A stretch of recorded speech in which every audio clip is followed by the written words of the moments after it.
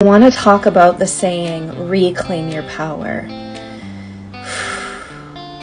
Words carry so much frequency behind them, and it's like when we say certain things, we don't even actually realize what we're saying because it's so trendy. Like, let's just reclaim our power.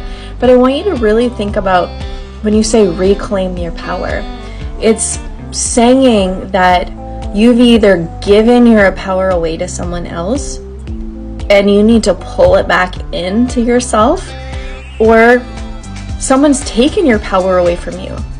Either way, your power is outside of you and it's not inside of you.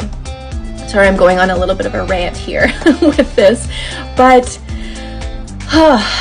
yeah. So when we say things like that, it's like, oh, now I got to do all this work and all this healing so I can regain my power.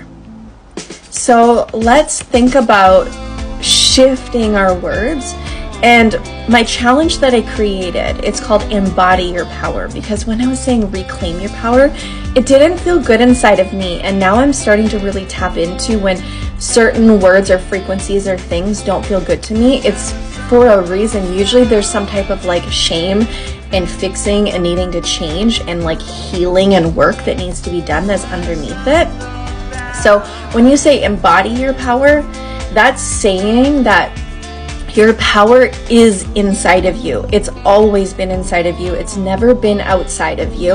And there's nothing you need to do other than just be yourself and be it. Like, just cultivate that from inside yourself. Do you hear the difference? So it's time for you to embody your power. And you can join my free 5-day challenge.